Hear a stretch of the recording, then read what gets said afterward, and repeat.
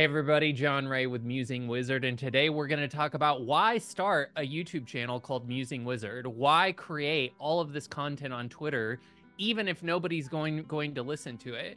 We're going to dive into some of the motivations between why you might want to share your story and why it's valuable to share our wins. One of the things that has become wildly and abundantly clear to me is that when I talk about the things that I'm passionate about, when I share my wins, when I connect with like-minded and like-hearted people, I just open up in a way that I can't if I'm being insular and if I'm keeping those ideas to myself. And so we'll unpack not just Musing Wizard today, but why you might want to share your own story publicly and some of the fears that could come up when you do that. But if you can move through those fears, on the other side of the fear of sharing who you are authentically are all kinds of juicy rewards. So of course, I'm joined here with Carl Brockman, who's gonna guide us through this conversation and contribute some meaningful nuggets. So Carl, take it away. Where should we take it from here? Oh, it's good to be here, John, and thanks for having me again this morning. I love how Americans say my name. You know, to digress and to get completely off topic right at the start, uh, I say my name and people say Kyle. In where I live, even in Australia, and I love how you guys you really pronounce that R. It's Coral, like it's definitely Coral. That's just the Texan coming in me. That's how you say Carl in Cowboy Land. And, Yeah, and right, and right. since we're off topic, I'm looking at myself in the Zoom monitor and I'm recognizing that the current fashion for sweaters is basically to look like you're in a bathrobe. Nowhere does this sweater look more like a bathrobe than on a Zoom call. Hey, no judgment here, my friend. It looks I beautiful love this from sweater shoulder up. and I can already feel that it's making me more confident in this conversation. So let's Good, get into good. it. And we know that you do need some help with confidence every now and then. So yeah, that's good. But no, thanks for having me. Yeah, I obviously we've been talking for a little bit of time now, John. And look, you're someone that probably doesn't need to have a Musing Wizard account. Probably doesn't need to start a YouTube channel. Probably doesn't need to spend a lot of time making content. You know, you have your real life, which we might call John Ray, and that has its own public standing and facing platforms. And obviously, you share a lot about your expertise and interests and whatnot through just who you are. But Musing Wizard, this nice little icon on X, that beautiful. I don't know if you drew it yourself, but it's definitely a wizard that's musing from my perspective. And I thought it could be really cool just to unpack why. Like, how does someone who already has all of his time? Sorry, I couldn't. Did you draw it? Ah, let's go. I have a whole journal of wizards I've drawn. All right, let's just go this whole hour. Just look at one at a time, and let's talk about how beautiful. Well, yeah. Where did the inspiration for using Wizard come from? How does it function? How did this even become something that you knew or that you felt inspired to spend time on? Yeah, well, I've always known that when I talk about things that I'm passionate about, it literally opens portals in reality that open up opportunity for me. And so, one of the things that's happened over the last few years is that I used to talk quite a bit about metaphysics and spirituality on my John Ray Twitter account and YouTube account. But what happened is that I got really deep into crypto and running crypto businesses and basically becoming a crypto entrepreneur. And the algorithms on those accounts pigeonholed me into a strictly crypto audience. So anytime I share something about crypto, it goes viral. And anytime I share anything other than crypto, it's total crickets because the algorithm doesn't know what to do with it. And so I was somewhat dissatisfied in no longer being able to have a venue to talk about the weird metaphysical things that I'm in. And I recognized how lifting and energizing it was for me to be able to have a venue to talk about that. So I try to weave it into as much of the crypto talk as I can, but ultimately I surrendered to the algorithm gods and I said, fine, I'll create double the content. And so I started the Musing Wizard account really with this idea that I wanted to brand myself more as an artist, more as a thinker, I'm seen to some extent as a thought leader in the crypto space, and certainly as an entrepreneur, but I really wanted an opportunity to just explore with as wacky an idea as I wanted to go with, and find language around what is it that I actually believe. I used to have a blog and blog a lot about metaphysical topics, and as I was kind of getting my sea legs in spirituality, I used my blog as a way to find the language for what am I experimenting with, what's working, why do I feel certain ways about certain philosophies and topics, and as I kind of solidified more and more, what I felt the nature of reality was, and the game that I was playing with reality, I really stopped, finding new language for things, and I recognized that that was such a disservice to myself, because there's so much understanding that comes from finding new ways to describe things, and ways to simplify complex subjects, and so really Musing Wizard was a way for me to de-stress from my fast-paced crypto venture capital life, and I used it as a way to just kind of unwind with some metaphysical riffing. I've been sober for 7 years. I'm not doing mushrooms anymore. I'm not smoking pot. I'm not drinking, and so I don't end up in a lot of the wonky, wacky places where you're sitting in a tree with a homeless guy and talking about the universe. Like sometimes the value of just completely letting go control through substances is that you allow yourself to just really be in the flows of things, and people get addicted to those experiences because you really do end up in magical places. But what I wanted to showcase is that you can end up in that magical place without the releasing abandon that comes with substance abuse. You can get to those same metaphysical places, have those same conversations, and feel even more invigorated sans hangover if you learn how to passionately express who you are authentically, how to find the language of what you are, why you're engaging in things. And I think that oftentimes substances give us an excuse to say what we really mean. And this channel and all my public expression on all my channels is really a challenge to myself. Can you really be who you are? That person that you are when you're alone with your closest friends, can you be that with everyone? And it's incredibly difficult to do that because we compartmentalize ourselves and kind of create these personas. Oh, when I go to the Chamber of Commerce, I'm this person. When I'm at the bar, I'm this person. When I'm surfing, I'm this person. When I'm at the gym, I'm this person. I wanted to collapse the walls of all of those personas and do my best to be me in all scenarios. And so Musing Wizard is just a way to flex that muscle a little bit and to be in conversation with people I care about topics that I care about. Yeah, wow. So much gold just in that unpacking, and yeah, that compartmentalizing your identity. As a what some might call a high performer in my early 20s, working up the corporate ladder, I used to commonly say that there was a work Carl and a real Carl, right? And just I remember how much energy was expended just to maintain those two identities, and being able to, I guess, escape, for lack of a better term, that hamster wheel of chasing carrots.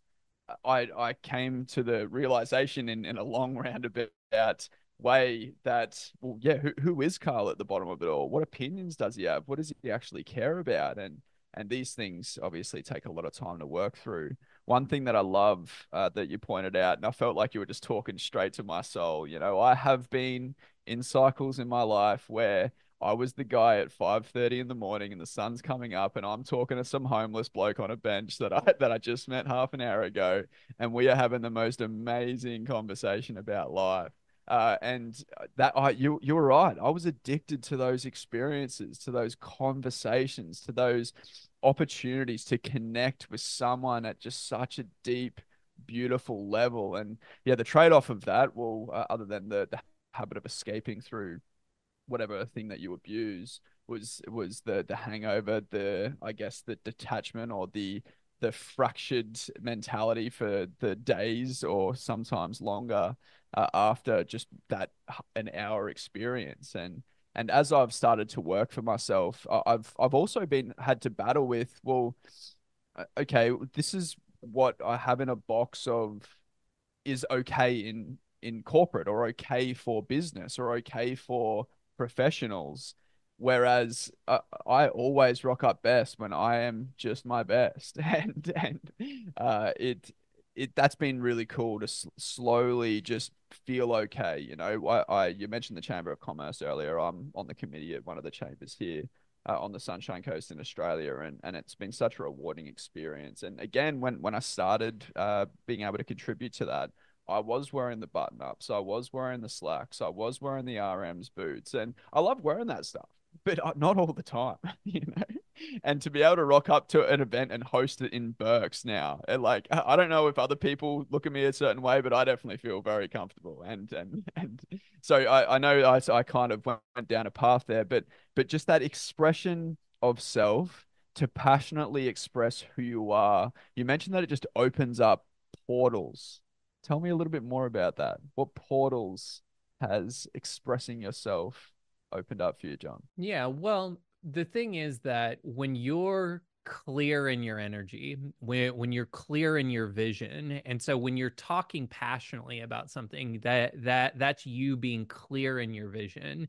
And so oftentimes that clarity comes when you're reducing resistance, and it's why sometimes you find it at the tail end of a drug binge. You know, anybody who's ever, you may not have experimented with drugs, but anybody who's ever read a Hunter S. Thompson book understands that like there is a kind of mental acuity that can come from the right cocktail of substances. The problem is that more and more you're only able to get there through substances because you've never practiced getting there in any other way. And so in many ways drugs can be a training wheels into finding the feeling of what that flow feels like.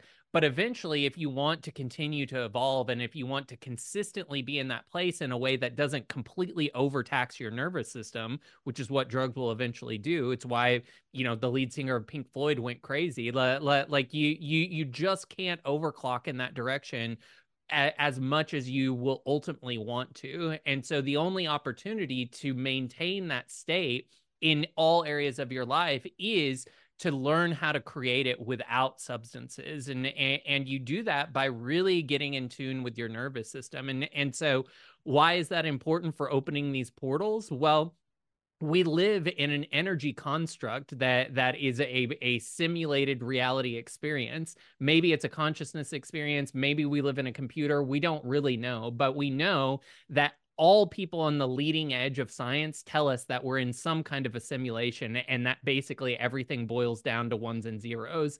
It's not atoms that are the smallest things. It's not molecules. It is literally data, information, energy that makes up reality. And so when we learn to control and structure the energy of our own systems, we create a rendering of the information around us that unlocks in an interesting way. Now, are we newly creating a reality where that opportunity exists, or did that opportunity always exist, but we just weren't tuned to it? It's a chicken or egg question, and a lot of people you know who want to give it a kind of practicality will say, well, before you buy a blue car, you never see blue cars on the road. But the second that you buy a blue car, you will literally see every blue car. And I'm blanking on the name of that feature, but there's a functionality in your brain that is just it notices patterns. And system. yes, thank you. Say it again because I didn't quite hear it. Sorry, reticular activating system. Yes, your reticular activating system is basically your ability to kind of pattern the data of reality, because you're only seeing a small percentage of things. And so the decision space that's available to you in any moment, you think that you could choose literally anything that you want to, but really there's maybe 10 choices that you actually have access to, and probably only 2 that you could realistically choose in that moment. And 1 is really the likely thing that you're going to choose. So did you really choose it at all?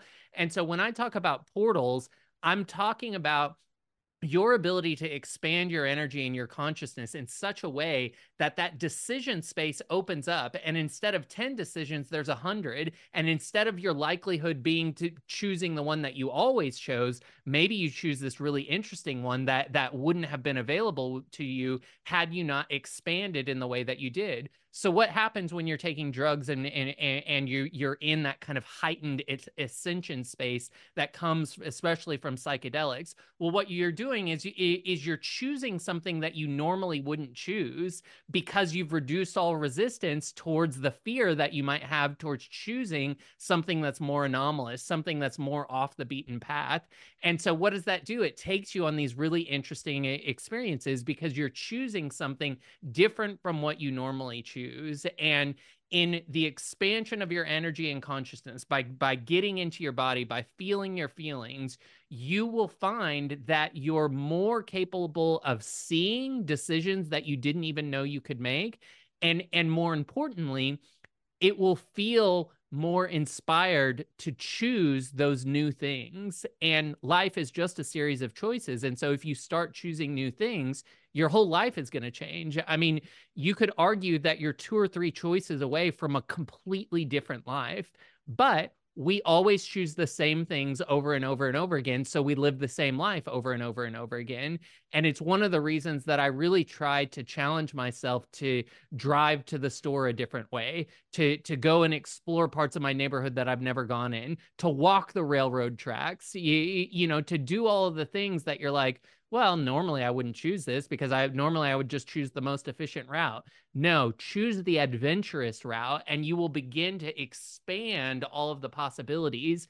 And when you make new choices, new outcomes are available to you. And that's what I mean by portaling into opportunity. You're choosing something that you wouldn't have normally chosen, but in that moment, it feels inspired. And by being able to choose it, you open up a whole new world that you can now explore. Yeah, I love thinking about the expansion of awareness or consciousness is almost like a marker, and that for me is quite observable, you know. And one of the reasons why an alternate me in another universe loved that 5:30 a.m. Experience is because my awareness was expanded. Like that's literally what one would get from those experiences, is that expansion of consciousness, awareness, and the infinite possibilities that come with that. And yeah, I learned somewhere that we take in 2 million bits of information per second through all of our senses. And so how much of that is important? Well, yeah, the reticular activating system decides, and obviously decides based on your patterns of being physiology, your intellect, all of those fun things. And yeah, as you sit with yourself, you can observe that expansion of consciousness, that expansion of awareness, and the abundance of the billions of doors that you could walk through. You know, that we are all walking past the same opportunities every single day, but some of us are able to see some, and some of us aren't. And I think it was Tony Robbins who said, "We are what we focus on." And I Mm. think that's just a beautiful, I guess, a beautiful way to make something quite complex very simple, and to uh internalize how important it is that, well, at least one considers what one might be focusing on. So no, thank you for sharing that.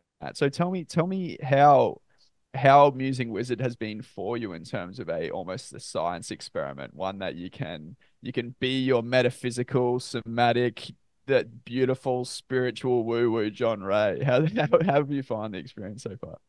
Yeah, I mean, really, the most interesting part of it is that I find myself being more like I am in Musing Wizard in my everyday life. Like I talk about somatics all the time in my crypto conversations now, where before I started Musing Wizard, I never did. Like I just wasn't in that place where I was talking about it, where I felt comfortable talking about it in front of that audience. Now it's like all I talk about. Like sometimes I wonder, why do I even have 2 channels? Because it's so weird how the people in crypto that were ready for that messaging just kind of found me and joined my community. And now that's what we talk about in Twitter spaces all the time. Like today, when I was in a Twitter space, I had to double check, like, wait, which Twitter account am I in right now? And so in many ways, like it gave me a permission slip to be me in the other accounts, and it just opened up those channels in a way where I had more access to that creative flow. And then that just naturally flows through me wherever I'm at, because I'm attempting to be as open as I can with everyone around me. Now, of course, I weight and root everything towards a crypto audience and on my crypto accounts, and I really go into the metaphysical woo woo, somatics of it on the Musing Wizard account, because that's what I'm trying to build those audiences for. But the most impactful thing that I've noticed is that the more that I focused on finding language around the spiritual things that I was into on Musing Wizard, the more that people in my crypto community that resonated with those concepts that I wasn't even talking about on my crypto channels started to find me. Because what was I was doing? I was amplifying my vibration around those things. And that's one of the things I mean when I'm talking about a portal opens up. I could have never just started writing those posts on my crypto account and found those people, because I wouldn't have been able to find the flow that I was able to find by just creating a new account. And then I didn't even have to post anything on my crypto accounts, because those people naturally found my vibe, and your vibe attracts your tribe. And so it's just so hilarious that my crypto tribe is becoming my spiritual tribe. And in many ways, my spiritual tribe is becoming my crypto tribe, because people hear me mention crypto on the Musing Wizard account, and then they end up DMing me about crypto. And I'm like, did I just Freaky Friday these accounts? This is crazy. I love how you use the term almost like a permission slip to explore the other parts of myself. You see it with artists. They find like, well, not all of them, but some of them find themselves in this box trying to continue to pander to what they think their audience expects of themselves, and they lose themselves in the process. They lose their ability to create beautiful art because it's not for them anymore. It's for this perspective of what an audience thinks that isn't even real. And yeah, that permission slip gave you an opportunity to map out in a very tangible uh and manifest a part of yourself that perhaps you were holding back on before. And the other thing that I heard through that was almost integration of a part of self. It 100%. was yeah. Yeah, so the most important thing for attracting what you want is finding alignment with your vision. So I wanted a more esoteric, spiritually minded community, but I didn't know how to find it in crypto, and I didn't feel comfortable saying it out loud. But I knew that I wanted that community, so I did whatever the thing that felt aligned for me was. So I created a second account. I started talking about it in whatever way I wanted. I didn't have an audience, so I could literally say whatever I wanted. It didn't matter. And then what happened is that over time, I just got up to speed with what I was talking about. I got into that vibration, and that vibration bled over into all the other areas of my life. My friends and I started talking about it more. My girlfriend and I started talking about it more. My parents and I started talking about spiritual stuff more, because I was just in the vibe of that. Like I had found alignment with it, where before I wasn't able to find alignment. And so I think really the learning was, well, I could have done it on my personal crypto account, and like taken a stand and be like, I'm gonna overcome this fear, and I'm gonna tell all these crypto people about Aleister Crowley and AJ Miller And and if they how don't like it, then and they they're can get divine beings. And that really would have been a disservice to the community that I had built there, because they started following me for crypto news, not because of my spiritual tendencies. However, the interesting thing that happened is that the more that I got up to speed with what I wanted to say, because I didn't really know what I wanted to say, so I used this other channel to figure it out. And the more I was like, oh, that's what I want to say, clearly, now I was up to speed with that message, and there was a natural opening in my crypto communities to talk about those things. what I appreciate about most of the insights that you have given me and shared on this podcast. No, is I guess the first principle nature of thinking, and it makes sense that if it is an understanding at such a deep level, it maps onto all aspects of life, like crypto in itself, from my ignorant understanding, is quite a spiritual place and technology, and it's so interesting. And again, my understanding is quite limited, so but it makes sense that this stuff maps beautifully onto that. But yeah, giving yourself the permission and the avenue and the function or the platform to just messy action, just throw shit at a wall and figure out what you actually mean and want to say and what interests you, and then find that map, I think is such a beautiful. Right. Well, and it goes back to something that I've talked a lot about on this channel. I can't remember if you and I have specifically spoken about it, but it's following the breadcrumb path. So Abraham Hicks always talks about this breadcrumb path. And what is the breadcrumb path? It's what feels interesting right now. So if it's something scary might be interesting to you if you're somebody who likes to overcome your fear. So if you're somebody who likes to set a challenge, I'm going to overcome this fear, that might be the most interesting thing for you. But if you're somebody that hasn't quite built out that nervous system of wanting to take fear head on, maybe the path of least resistance and the breadcrumb path for you is to just start journaling about it to yourself, like get into the vibe of it a little bit. It's why practicing like visions and writing out the vision that you have for things can be useful, because what you're doing is you're getting yourself into the vibration of that. And the more that you're focused on something that you want, that feels interesting, that feels inspiring, the more that's going to draw experiences to you. Because remember, this is just data rendering itself, and so you're not only going to tune in to the data that maybe you wouldn't have seen before that's relevant to what you start practicing, but we could definitely make an argument that perhaps reality itself will re-render itself around the things that you're focusing on. And you know, certainly the more that you do this type of proactive vibrational work, the more that you realize, oh wow, that's so crazy, I didn't even have to have a conversation about that. I literally just practiced the conversation in my journal, and naturally the outcome that I was hoping that would come from a conversation like that happened without me even having to have the conversation.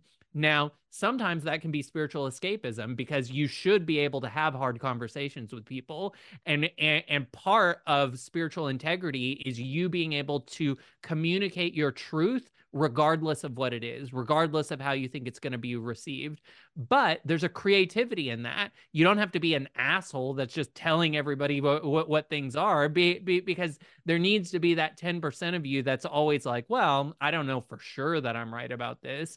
And in that humility, you can start to find the language, the creative language that allows you to have seemingly hard conversations in a playful, fun, uplifting way that allows you to connect with that person rather than distance them.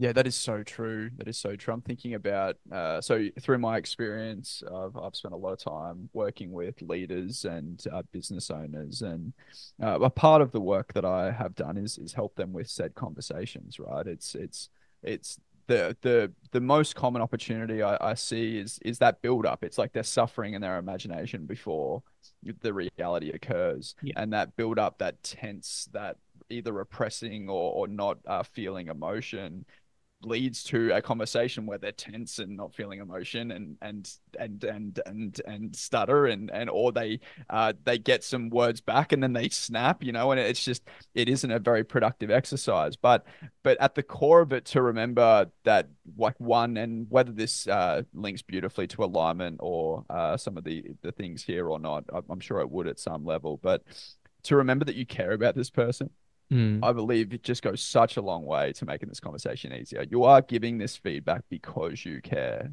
You are Yeah. having this conversation because you care. And that frame, like, again, can align one to be like, well, yeah, and actually it's worse for all of us if I Yeah. don't have this conversation.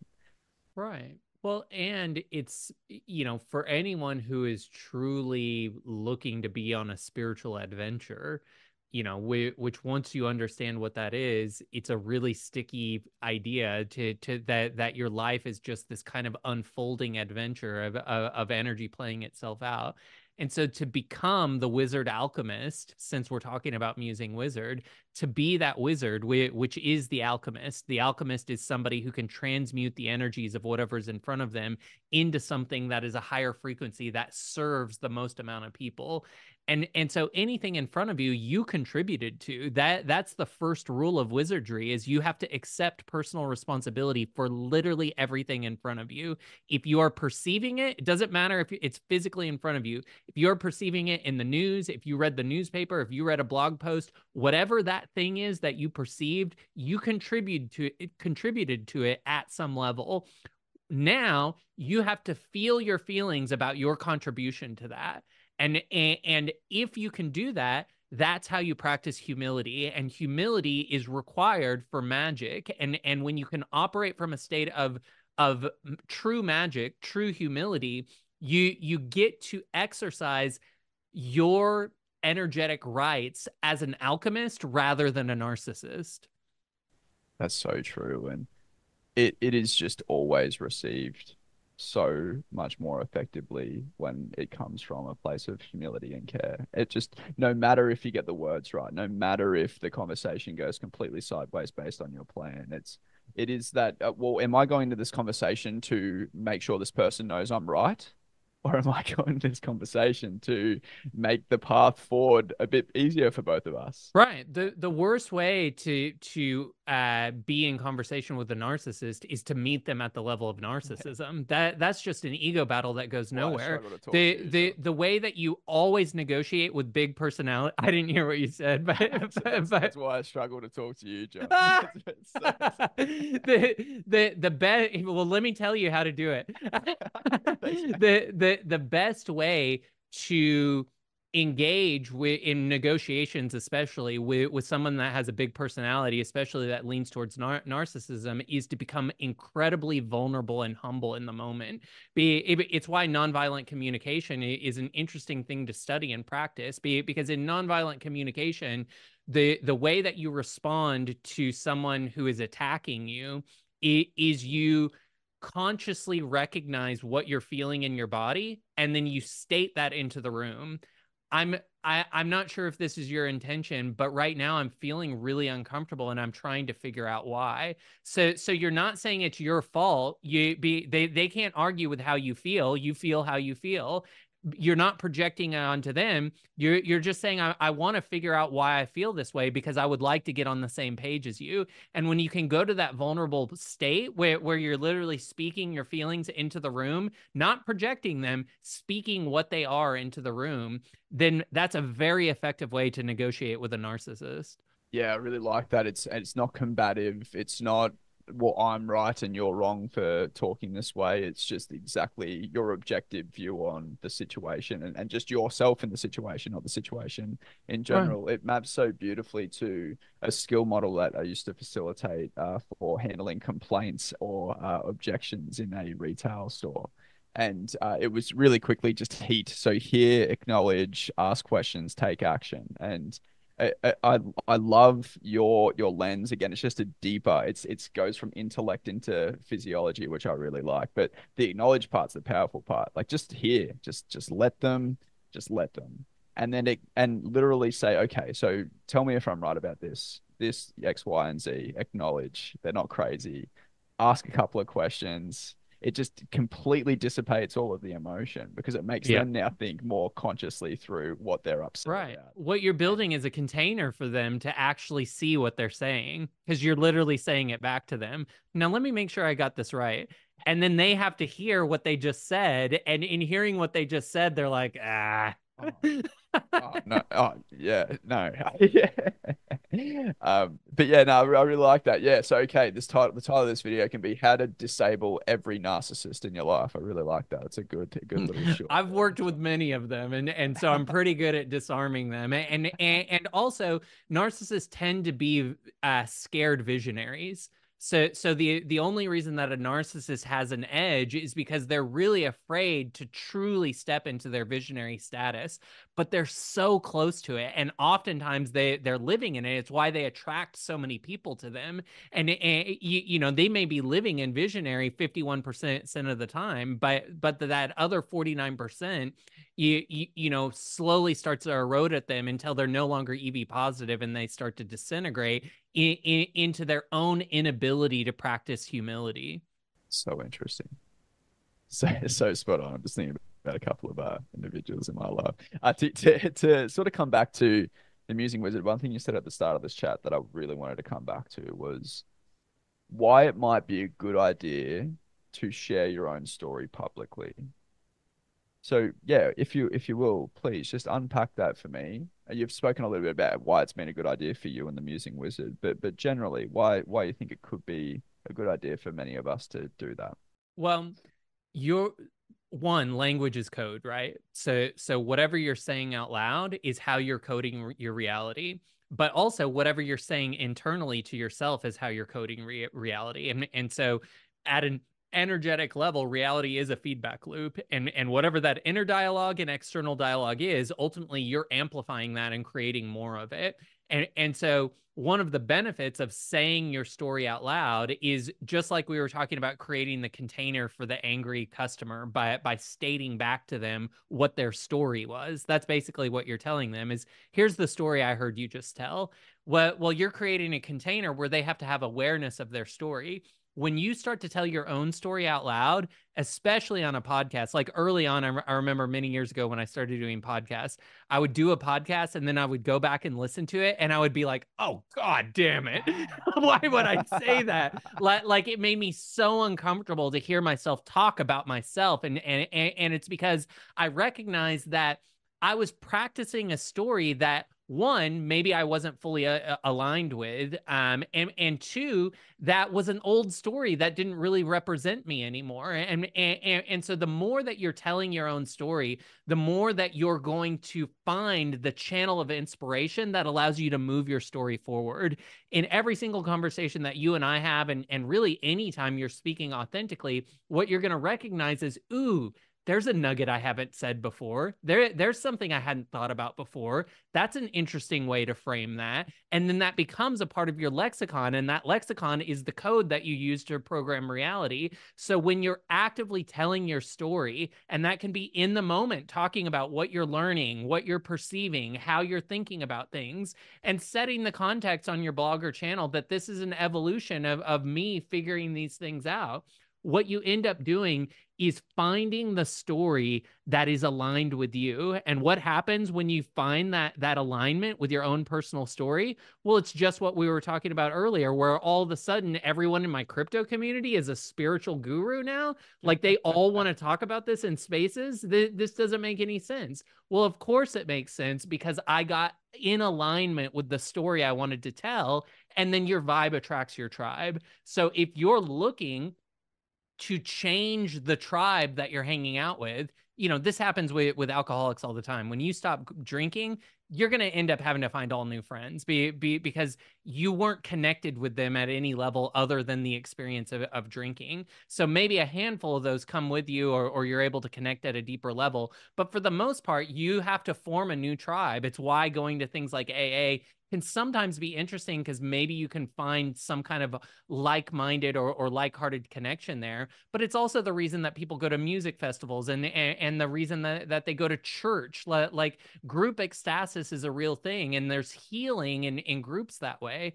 And so basically what I'm trying to say is that in order to find the group of people that you live your life with, these people that ultimately you end up calling your friends, if you start to say who you are out loud, first, you're going to have your own visceral reaction to it, because you're going to be able to know, wait, is that what I want my life to be? Is that who I am? As soon as you say it out loud, as soon as you hit the publish button, you will immediately have all of the fears come forward on how you actually feel about that story. Your job or your mission, should you choose to accept it, is to sit with all that fear, that discomfort. I can remember in the early days of blogging about spiritual stuff, I would be like, this is such a great blog post. And then I'd hit publish and I'd be like, God damn it, I am so terrified of all the people that are going to read this. And then I would just have to sit with all of that and let that play out on my system, to the point now I can literally write whatever pops into my head and feel totally aligned with it, because I just practice it. And why is the alignment important? Because your vibe attracts your tribe, and your tribe is the people you meet at the grocery store, the person that washes your car, the person that changes your oil. You're going to end up having an experience with with all of those people that is aligned with what your current vibe is. If you're practicing, oh, I'm a victim, I hate my job, man, my mom's always getting on my case. Like, if that's your vibe, guess what? Everybody in your life, your entire tribe of people that make up your reality are going to be reflecting that back to you. So how do you change the world? You change yourself. And you do that by feeling through your big feelings, by practicing your story, by getting up to speed with that story, and then watching it ripple out into reality. Yeah, so beautifully articulated.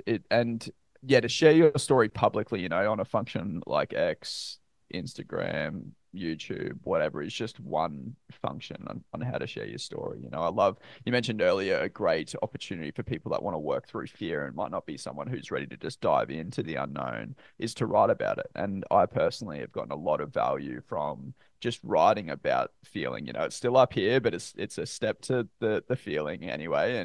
And it's just, okay, well, yeah, what is this? Why does this make me feel uncomfortable? And then what I love about writing is that it's now objective and in front of me, and I can add to it. I can complete ideas and thoughts, or make them more whole anyway. They don't just run around in circles in my head.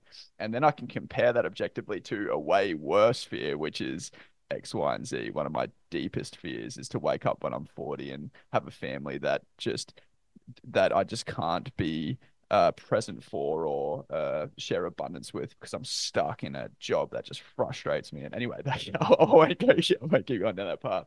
But yeah, so any short term fear just pales in comparison to that fear, and that helped me quite a lot over the last few years, especially start my own business. And again, why I love conversation. We can link ideas together, we can link thoughts together, we can build on top of each other. It's another example of an opportunity to share your story, and it doesn't have to be in a public function, but in whatever vein. And I guess from my perspective, and hearing you unpack that, is that by retelling, by sharing, by trying to articulate your story, you can see it as a story. It doesn't remain this thing that keeps wrapping around in circles in your head. And you can see the opportunities in the story. You can see what you don't like about the story. You can look at it as if someone was telling you their story, and you'd be like, oh, dude, you're so lucky you went through that, because now you get to overcome that, or you get to prove those people wrong, or you get to come out the other side stronger and better. And you can acknowledge, I guess, that we've all have trauma, and we all have experiences that we need to work through, but acknowledge how we can alchemize those experiences, how that they can become part of our hero's journey, how we can turn base metal into gold, how we can get out of the belly of the beast and save our grandpa from the whale.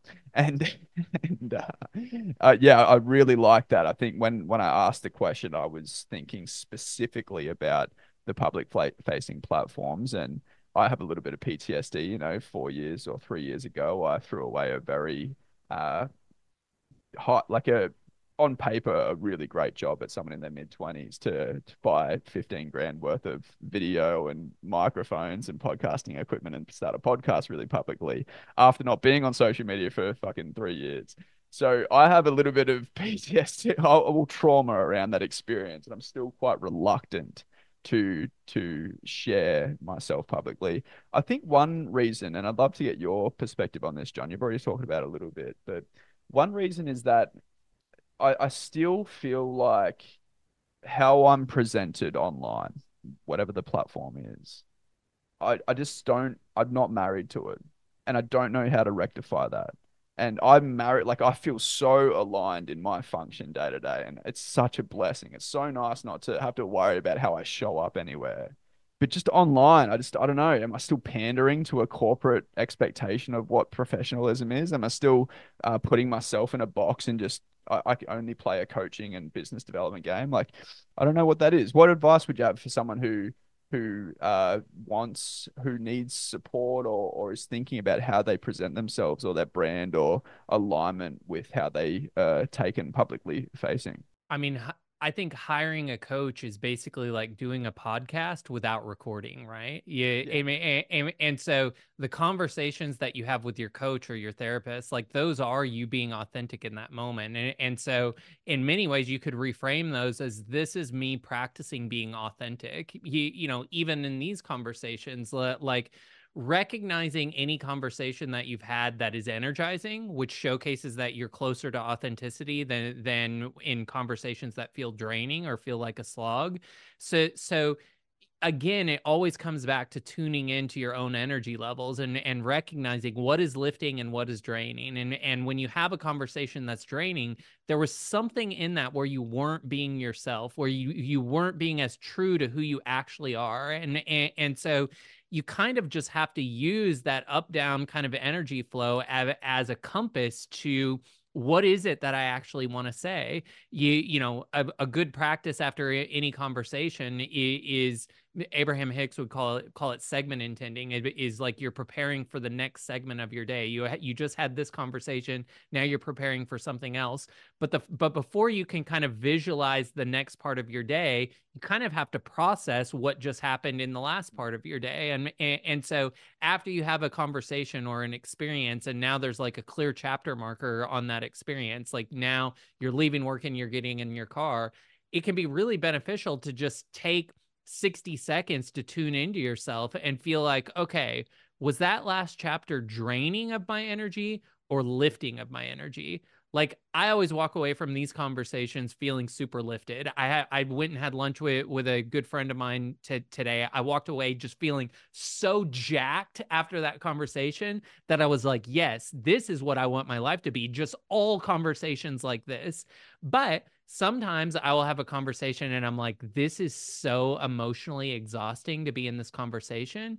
And so then you have to unpack what is the series of decisions that got me into this conversation in the first place. Almost always it's because there was some decision you made that wasn't true to you. It wasn't your highest interest. And so you steered yourself into something that had you been true to yourself, you wouldn't have chosen. And this just comes from practice of learning what's meant for you and what's not meant for you. And so when it comes to your podcast, maybe it was the subject matter, maybe it was the type of people that were on there, I'll maybe it tell was you. I'll that tell you all maybe about that that it was list. that you were giving it too much importance or placing too much importance on an outcome. One of the reasons that I find this podcast that we're doing together to be so uplifting is because I don't even care what happens. Like it probably frustrates you because we haven't even posted one of these No, episodes yet. And I'm like, no, I man, don't I'm care. having. I just like having the Yeah. conversation. No, I completely agree. I'm just having so much fun. It is already the best just by catching up with you a few times a week. And yeah, it was the latter, and this was a really important part of my life. I needed to be shown the consequences of my naivety, and I I underestimated the challenge. I put all of my eggs in one basket. I wasn't willing to make it about me and put myself out there. And people aren't going to follow a logo with a cool different person every week. They're also not going to follow a logo that doesn't have a clear purpose. Mhm. And my purpose was let's just get to know this really interesting person that I find interesting. Like that was literally the whole concept. So I learned a lot, and now I am just so grateful for that experience. But that definitely took some time to work through. And now that I am starting to feel more centered, have my own opinion, feel very excited about a lot of things in my life, I want to share that. But then there's still those layers of, and we in Australia, we struggle with tall poppy syndrome. I don't know if you've heard of that in the States. So apparently, when poppies grow, the tall one will get chopped off or something along the lines of that. I don't know the exact science, but tall poppy syndrome is like the crabs in a bucket. Like one crab might try to escape, the rest of the crabs pull it back down. In Australia, we struggle with that. We don't put ourselves up on a pedestal often. We are quick to pull down the person that stands up. Mm. Not kind of like the opposite. I love, I guess, American culture. I feel like sometimes you guys have just this complete undeserved arrogance. Sometimes, but you guys you're confident. You're happy to say what you're good at. You're happy to say what you're passionate about. You're happy to say what makes you strong, capable, confident. And we as a culture, just we that's not ingrained in us. We're like, oh Mm. yeah, we got lucky, or oh yeah, that's nice, like thank you, but it was really up to this guy, you know. That's Yeah. just kind of like a default. Um, I I really love just had that. a thought that tall poppy syndrome. So when you become big, like it's almost like you become a target. But in the context of poppies, if you become too big, you get chopped off. But then you become heroin, and so you become the infuser of experience, and I and become the so best feeling on planet Earth. I haven't done heroin, by the way. I'm just guessing. I'm just guessing. Guessing yeah, I from mean, I yeah. mean, I haven't done heroin either, but what I'm thinking about is like the ability to induce such an expansion of consciousness. Like, why Yeah. wouldn't you want to be the tall poppy? That was a great frame change. That is gold, John. That'll go absolutely viral in Australia for the ones that want to stand up. That is awesome.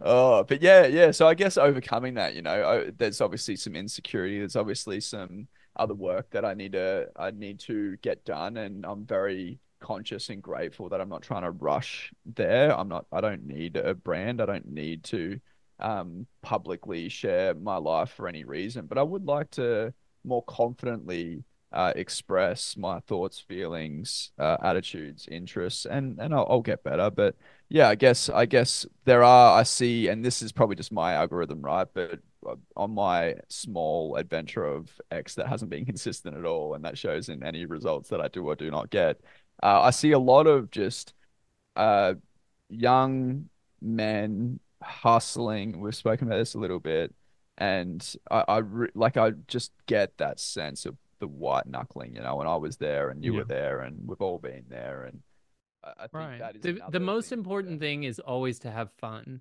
And that seems like such simple advice, and everybody that is in a hustle harder mindset like is going to roll their eyes at that. But when you can figure out how to have fun doing something, you're going to just keep doing it because it's fun.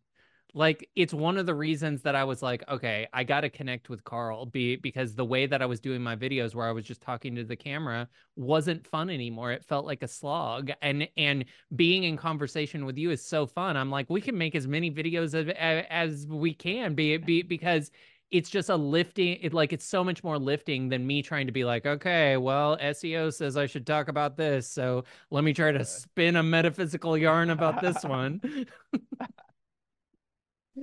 Oh man, yeah, these are fun sums, aren't it's all right. It's see what I mean? It's in my DNA to Hmm. to You're to mimic. heroin.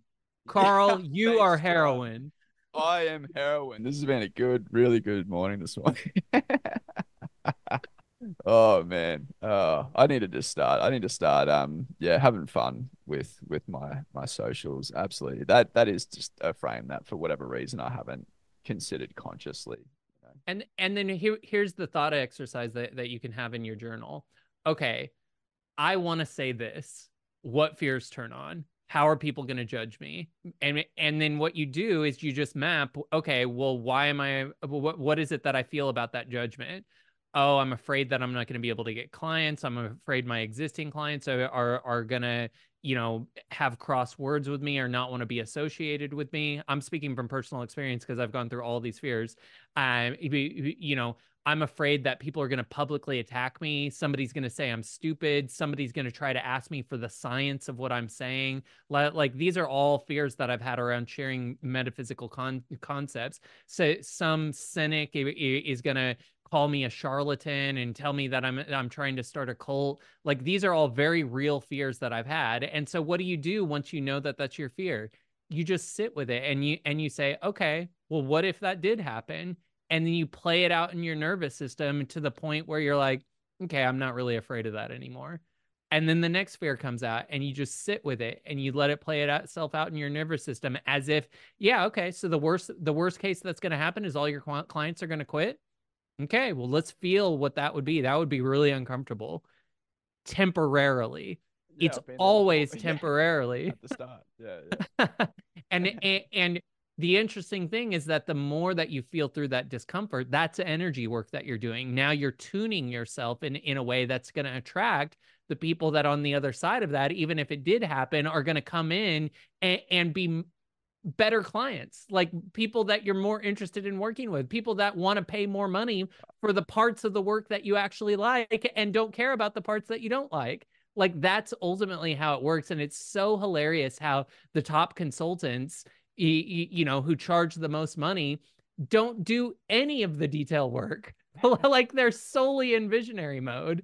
And it's because people are so sick and tired of yes men around them, especially in the corporate world. They want somebody who will bring a true contrarian perspective, something that is outside of what the safe thing is. And the best consultants, maybe not all of their ideas are going to get implemented, but I guarantee you the people that are receiving those ideas are going to be like, well, we can't do that because I have fear in myself. But man, what a cool idea. And they're going to want to keep hiring you because they're going to hope that at some point they can get up to speed with doing one of the things that you're pitching. And when they do, like, it's a fun experience for everyone because we're doing something different. We're being a little bit dangerous.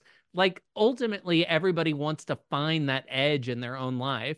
And if you can't find it in your actions, what do? You find it in substance abuse. And that could be food, it could be alcohol, it could be drugs, it can be love addiction. You're addicted to your own Netflix drama. biochemicals. Yeah, Like, yeah, yeah, drama. Sorry to cut you off, John, but yeah, right.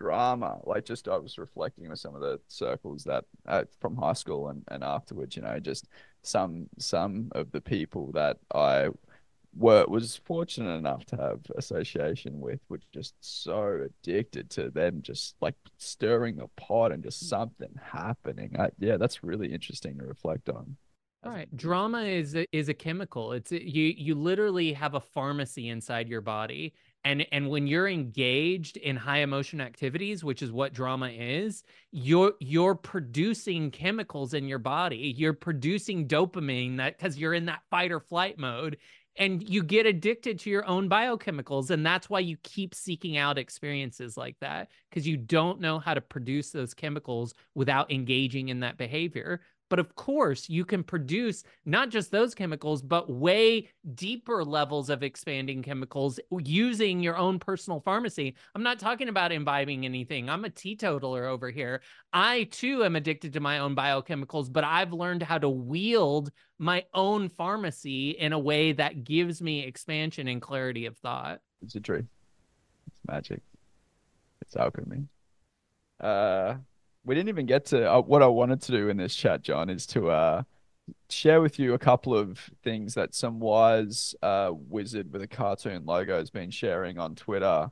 So maybe we'll do that next week. I'd love to take you back to a couple of your posts that I'm sure you put so much thoughtful time and energy and attention to and copy edited and send it to your manager and made sure that they were good. So I would love to unpack those with you next week if you're interested, John. Yeah, that sounds great. And I think it would be interesting for me to go back because so many of my tweets are just like stream of consciousness. Like while I'm driving, I think of something and I just Don't throw it lie. into a You tweet you scheduler. take time. No, you have 4 hours every day just to write one tweet. I've seen your schedule. I'm time blocking all of those out. Yeah, I Yeah. would love to do that. And I guess my closing thoughts on like why is Musing Wizard important to me? It really is that it is energizing. When it's not energizing, the channel will cease to exist because I won't do it anymore. And I know that the more energized I am around ideas like this, the more that I'm able to contribute to the ripple effect that we've talked about before. When my cup overfloweth, then I serve my family better, I serve my community better, I serve my state, country, and world better, and the universe at large. I become an optimal node in the consciousness machine, and I through my excitement and energized joy of talking about these subjects, raise the consciousness of the entire planet. And so in that way, we're solving poverty, we're solving hunger, we're solving wars, because what we are doing is elevating the frequency in having a fun conversation. We don't have to talk about spiritual things. Just laughing is a way of elevating the frequency of the entire planet so that people just are not as capable of tapping into ideas that would hurt others. And ultimately, that's why comedy and comedians and filmmaking and art is so powerful. And it is the tool that the wizard wields for external alchemy, because when you can make other people laugh, when you can make them smile, when you can light them up in a way where they're like, I'm going to do that, you are literally changing the frequency of the entire network of nodes in the consciousness network, and the future is bright. What a beautiful way to end this chat today. I really enjoyed today, and to give you a sneak peek of some of the wisdom that the Musing Wizard has shared over the last year, and it links so beautifully to that last little monologue, is I am in co-creation with the Father. There's a lot more to that tweet, which we'll come back to next week, but we are, and that's definitely my perspective. We are here to create. We are here to create in alignment with the totality of all existence. And whether you call that God, the universe, whatever you call it, I genuinely believe that. And we create through the soul, through our intuition, through our spirit. And it's not until we're able to get out of survival mode, to get out of our ego, that we can find alignment and start creating rather than consuming whatever your vice and addiction is. So Totally. John, And if the intro of that tweet, I'm co-creating with the Father, triggered you because you have daddy issues, or because you have issues around that statement, then I promise you're going to love our next chat, because I am going to take you down a rabbit hole of what the Father means in alchemy, in spirituality, in hermetics, and in Christian Gnosticism. So strap in. Let us know in the comments what you want to see next. We're going to dive deep into that tweet and many others. If there are other topics that you want to talk about, let us know. If there are things that you don't know what we were talking about, let us know so that we can unpack them further. This community is about us creating that feedback loop, just the way that reality does. And until then, I'm John Ray with Musing Wizard. Carl, thanks for being here, and we'll see y'all in the next one.